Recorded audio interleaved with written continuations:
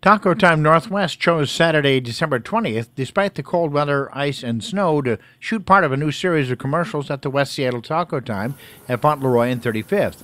And they even had to de-ice the parking lot first. The spots are promoting a new taco bowl product from the company and are being produced by Leonard Creative. Quiet and action. A Taco Time bowl, please. Cut. Okay, when someone gives you money, what do? You keep it. Yeah, good. Why do a commercial on a snowy, hard to get around day, Pat? Well, the reason we shoot today, the shortest day of the year, is because we'll have the least available light, which will make the crew move faster, thus saving us money. And also, it's just more exciting getting here.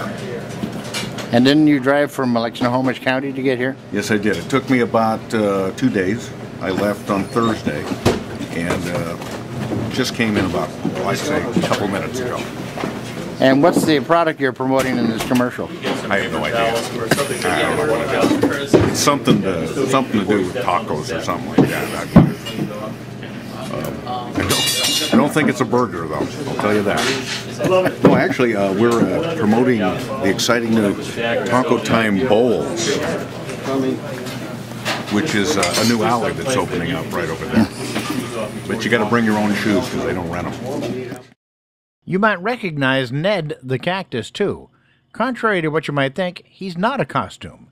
Ned is a foam rubber creation, but he does enjoy the drive-thru.